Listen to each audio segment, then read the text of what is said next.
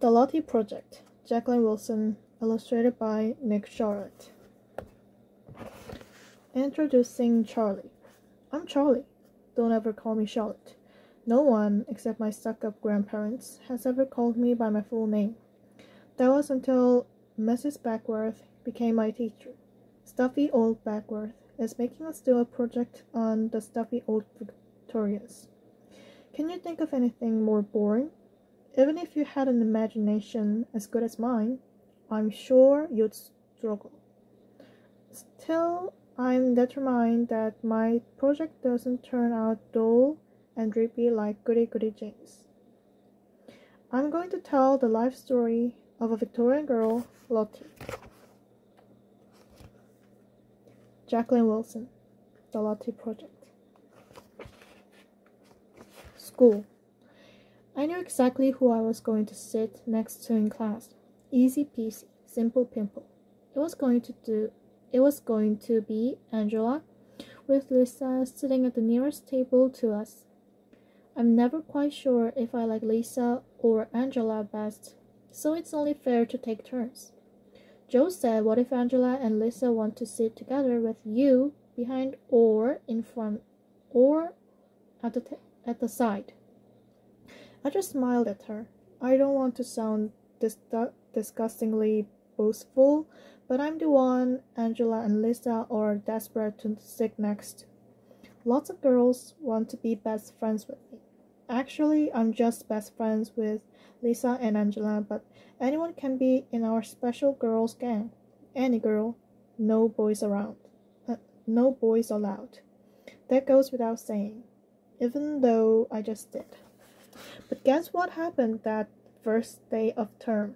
We got this new teacher. We knew we wouldn't be getting Mrs. Thomas because when we broke up in the summer, her tummy could barely fit behind her desk. Her tummy could barely fit behind her smock. You could see her tummy button through the material like a giant press fastener. When I was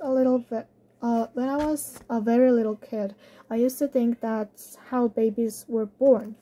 They grew inside the mother, and then when they were ready, the mom pressed the tummy button, and out they popped.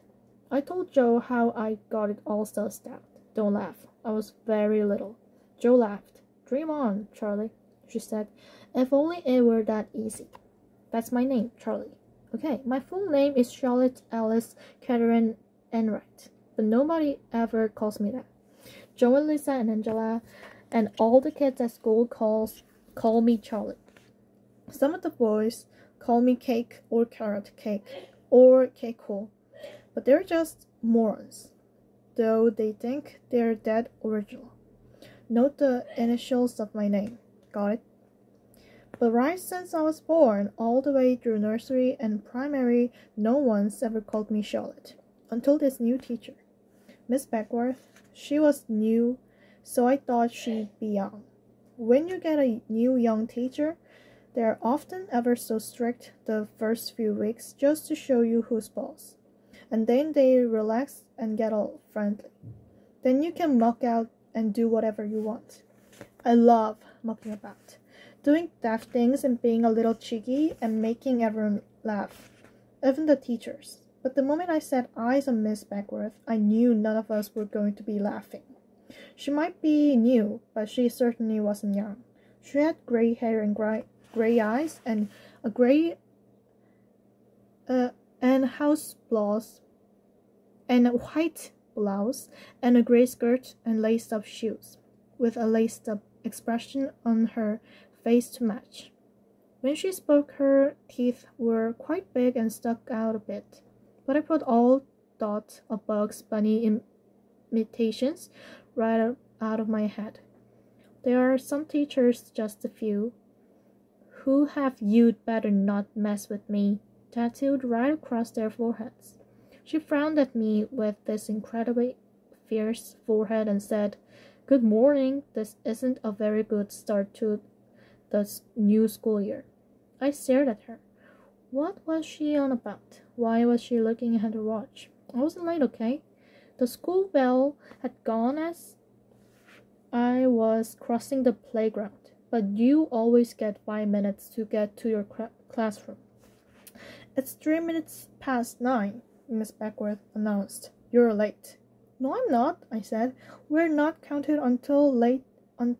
We're not counted late until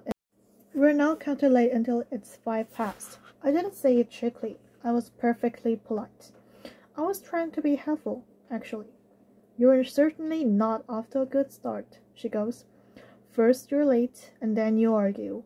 My name's Miss Beckworth. What's your name? Charlie, Miss Beckworth. See? Ever so polite. Because I could see I had to proceed delicately.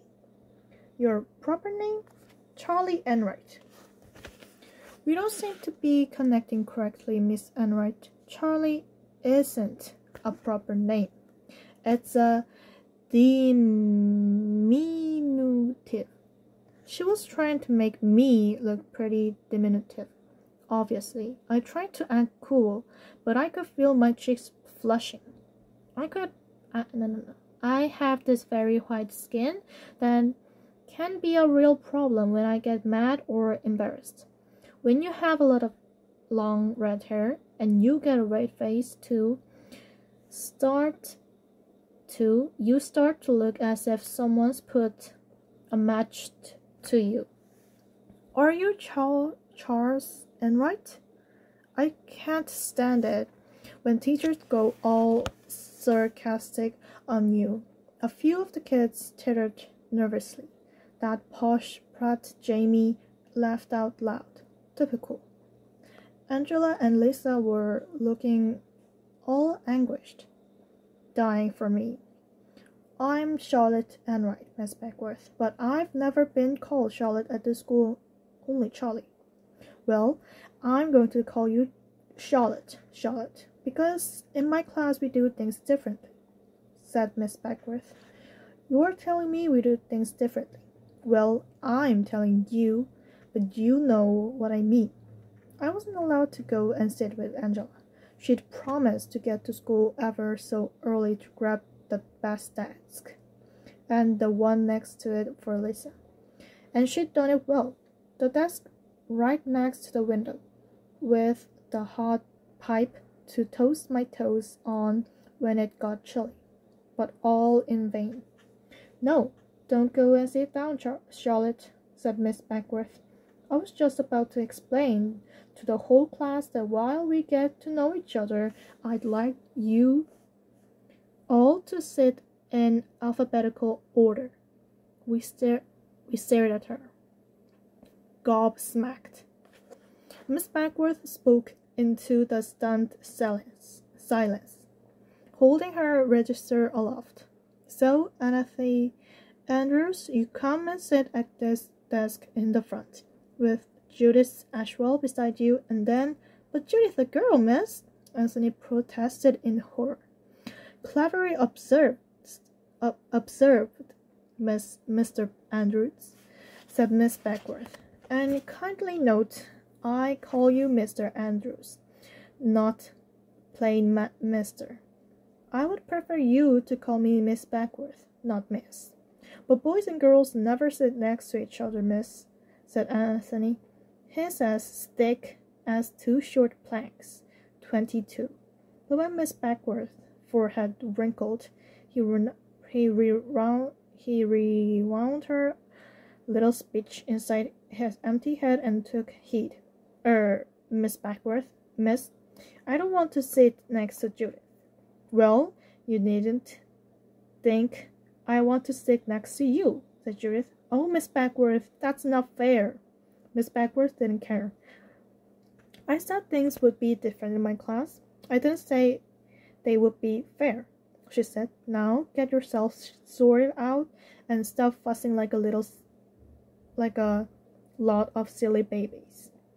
Who's next on the register? Laura Bernard, right? Sit at the desk behind Anthony and Judith, and then I hovered, signaling wild regret with my eyebrows to Angela, who'd got up half an hour early for nothing. Angela's surname is Robinson, so obviously we wouldn't sit together, but Lisa is Lisa Field, right after me on the register. So it looked as if we were okay after all. It wasn't really fair on poor Angela if I sat next to Lisa 2 years running, but it couldn't be helped. But it didn't work out like that. James Edwards, you sit at the desk at the back on the left, said Miss Beckworth, with, Charlotte and right beside you. Jamie Edwards, the most revolting, stuck-up, boring boy in the whole class. The whole year, the whole school, the whole town, county, country, world, universe. I'd sooner squat in the stationery cupboard than sit next to him. I thought quickly, my brain going whiz, flash, bang. Aha! Sudden inspiration. I'm afraid I can't see very well, Miss Beckworth, I said, squinting up my eyes as if I badly needed glasses. If I sit at the back, I won't be able to see the board. Sometimes I still have problems even at the front. So if Lisa Field can come sit next to me again, then I'm used to call her telling me stuff in case I can't read it for myself. Isn't that right, Lisa? This was all news to Lisa, but she nodded convincingly. Yes, Miss Beckworth, I always have to help Charlie, said Lisa. But Miss Beckworth wasn't fooled.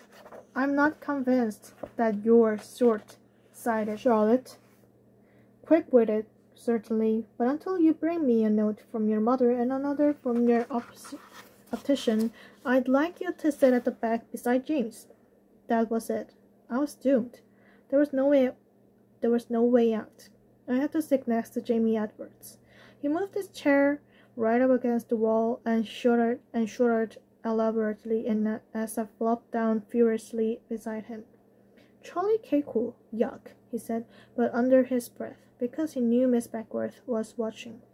Jamie Edwards is the smartest little swot, and always wants the teachers to have him as their pet, which he is anyway, because he's such an infuriating clever clogs, always coming top. Well, who on earth wants to be top of the class? Why can't you try harder at school, Charlie? Joe always says. You're bright. If you'd only stop messing about and work hard, you could go really well. You could come top if you really tried. I asked Jo why she always nagged so about my boring old education.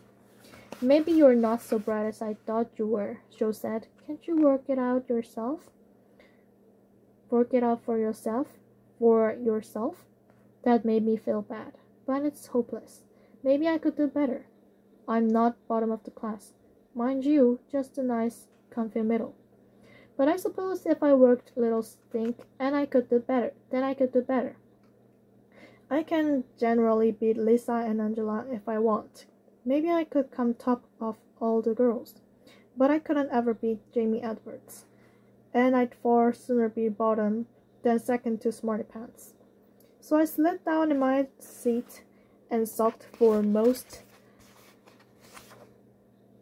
of the morning. It was hot, but Jamie kept me well fed, waving his hand fractiously all the time because he kept wanting Miss Beckworth to pick him. Pathetic. I wouldn't put my hand up even when I knew the answers, even in English, which is my best subject. I've always got ticks and stars and very goods all over the place for my stories. Miss Beckworth started a poetry lesson, and it was actually quite interesting, and then she read this poem by some dippy American lady, and you had to guess what it was about. Like a riddle, and no one knew. Jamie guessed it might be about a river, and Miss Beckworth said it was a very good guess, but it was wrong. I knew what it was. Easy peasy, simple pimple. It was a train, and I sat there with this pleased feeling dropping through me, though I act all cool and bored. Slumped in my seat, arms folded, waiting. waiting until she was just about to give up, and then I was going to put my hand up after all and maybe yawn a bit or fiddle with my hair, and then I was going to go, "It's a train," like it must be obvious to everyone. One up to me and "Yeah, book sucks" to Jamie. "Think really hard," said Miss Beckworth. "Can anyone guess?" And she looked straight at me, almost as if she could seep inside my head and look at the train going puff, puff, puff round my brain. I still waited. I waited just a fraction too long, because she stopped looking at me, and just as I was unfolding my arms, ready to put my hand up, she said, "It's a train." And everyone else said, "Oh, a train! Of course! I get it!" And Anthony and those of his ilk scratched their heads and said, "You what?" And "Why is it a train?" And I hate this soppy poem stuff. I drummed my fingers on the desk in irritation and muttered, "I knew it was a train." Jamie looked at me with those snooty eyebrows of his disappearing right up under his floppy fringle. "Oh, sure," he said sarcastically. Well, I wouldn't have believed me either, but I did know. So I felt even less like joining in now, and I drew trains all over the back of my new school jotter, large looming trains about to mash and mangle small snobby boys tied to the railway tracks. Then we had to write our own poem about trains. I can usually write poems quite quickly, so I did a silly one first on a piece of paper torn out of my jotter. Puff, puff, puff. Can't stand this stuff. All about trains, it gave me pains. Price pain to me is Jamie E. Help! And Miss B is a bore. Her train name's a chore. Want to sit with my friend? I'm going round the bend. I feel so blue. Choo, choo, choo. I folded it up and put to Angela and Lisa, passed it on, and then quickly passed it on myself while Miss Beckworth's head was turned. It got about halfway across the class. Miss Beckworth looked up at the wrong moment. "Uh-oh." "Ah," said Miss Beckworth, pouncing. "Someone has written a poem already, and they're so proud of it they want to pass it around the whole class." She glanced at it. "Who is the author of this little rhyme, I put my hand up. I had to. Half the class were crowding round to look at me already. I thought I might be in that trouble. Miss Beckworth was such a funny old-fashioned teacher. I didn't know what she might do to punish you. Maybe she had a cane tucked up her skirt, and she'd whip it out and whack me one. But all she did was crumble up my poem and say, "I don't think this is quite Emily Dickinson standard, Charlotte. Now write me a proper poem, please." I decided she maybe wasn't such a bad old stick after all, so I tried hard with my poem. I decided to be a bit different. I choose to write about a tube, because they're underground trains, aren't they? And it was all about the dark and the tunnels, and how that weird voice that says, "Mind the gap," could be the voice of the eternal monster. Jamie peered rudely over my shoulder. "You're writing rubbish," he sneered. "Yours is the real rubbish," I snapped back, reading his pathetic twiddle about the train going through the rain. "In the midst of the storm, the train will keep you warm. Yuck." But when Miss Beckworth walked round the class to see what we'd written so far, she said he'd made a good attempt. And do you know what she said about my poem? "Try to stick to the subject, Charlotte." That was it. "Told you you were writing rubbish," said Jamie. So I put down my pen and didn't write another word. I had Angela and Lisa and all the other girls in hysterics in the cloakrooms after lunch doing my Miss Beckworth imitation. Even back in class, I just had to put my front teeth over my bottom lip to have all the girls in giggles. Settle down, please, said Miss Beckworth sharply. Now history. I thought this term we'd do the Victorians. I ask you, who wants to study the stuffy old Victorians? Well, guess. Jamie teacher's pet Edwards. Miss Beckworth began telling us about the Victorians, starting off with Queen Victoria herself, that fat little witty queen, Wadley queen, with the pudding face, who said, "We are not amused." Well, I wasn't amused either, especially when Miss Beckworth started on about the Queen Vic pub down the road and Albert Park, and how she lived in these old Victorian mansion flats. And did any of us live in a Victorian home by any chance? I slumped to one side with the boredom of all this, just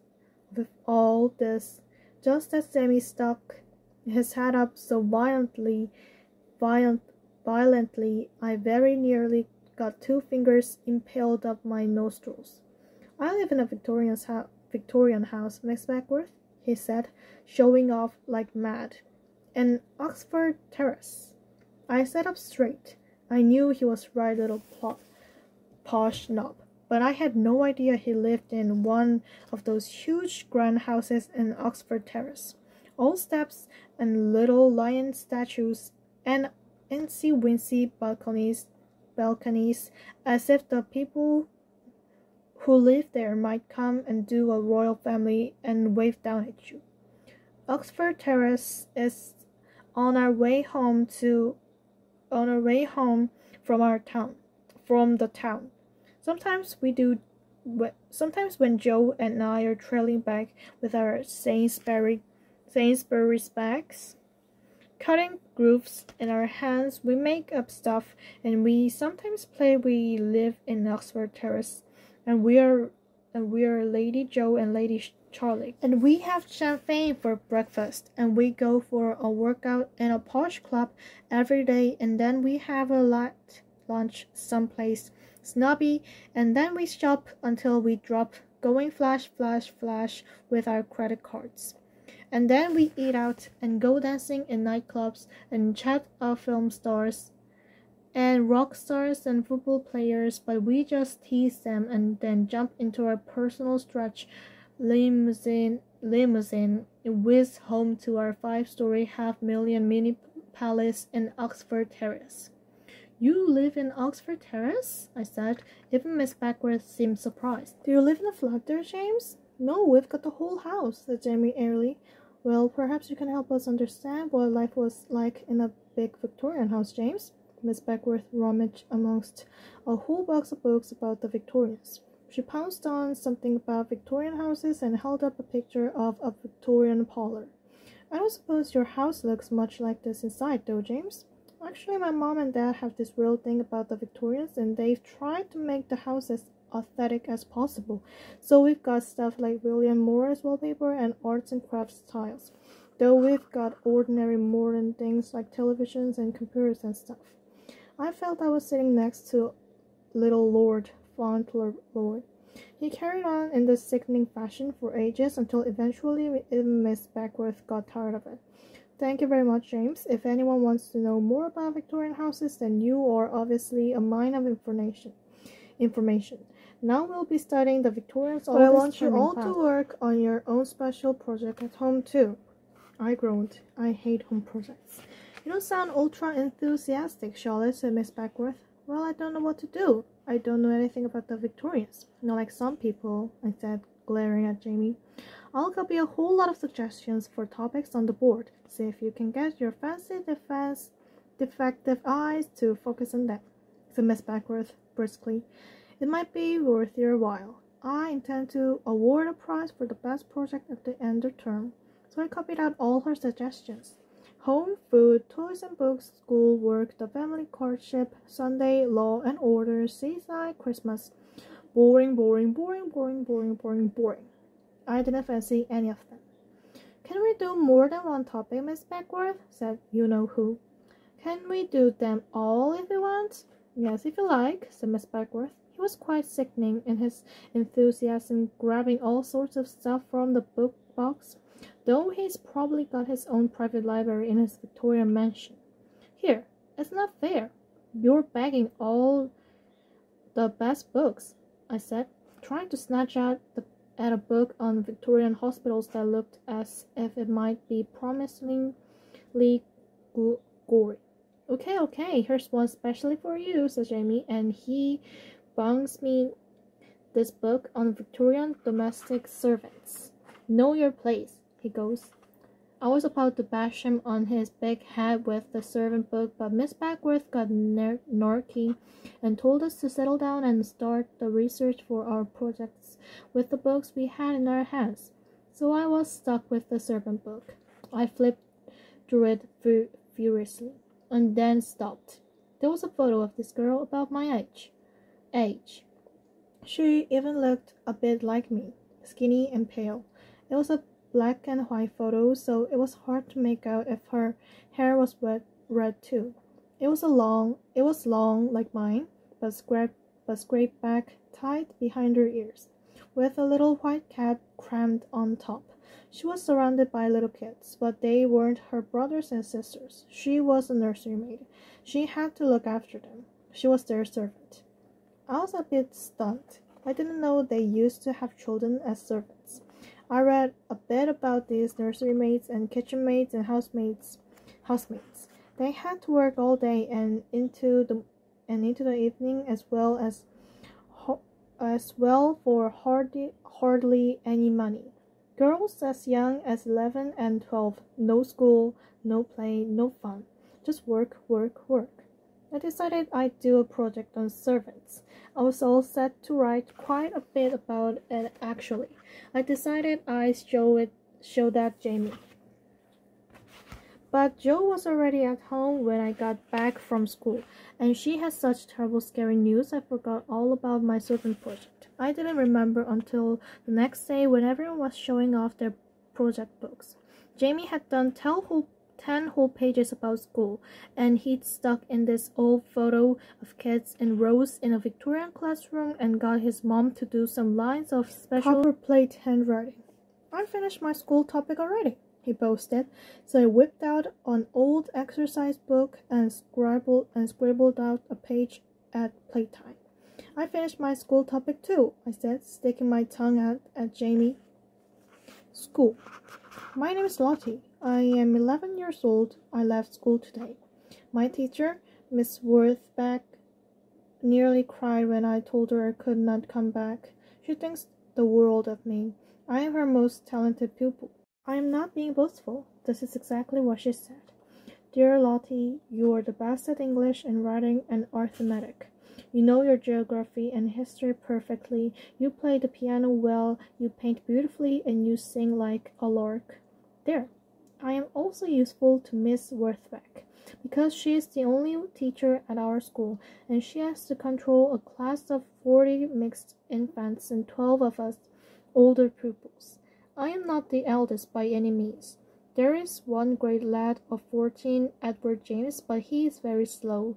He is a head taller than Miss Worthbeck, and she finds it hard to control this boy.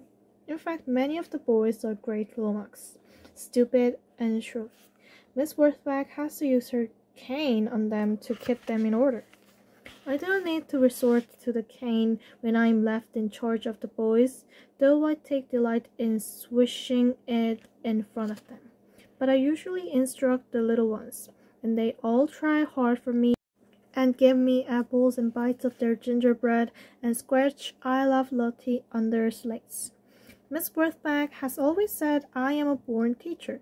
She has always wanted me to stay on at the school until 14, and then she will give me a position as a pupil teacher with a proper wage. But I cannot wait 2 years.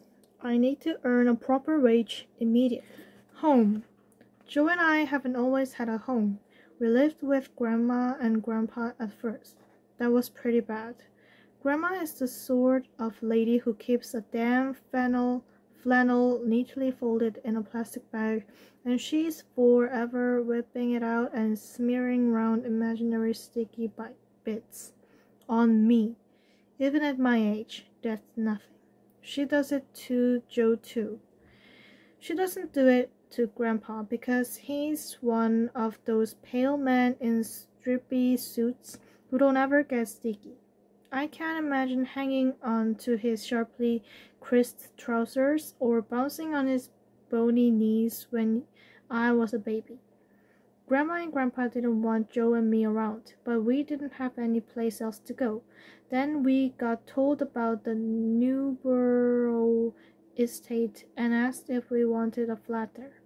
Grandma and Grandpa just about died. You've probably not heard of the Newborough estate unless you live around here. You'll definitely have heard of it if you do. The police get called out every night, and the fire service because the kids kept setting fire to the rubbish in the chute. The ambulances are always there too, because there are so many fights and people getting battered. Sometimes they come to scrape up the bodies because people throw themselves off the balconies because they're so fed up living in a dump like the neighbor's estate.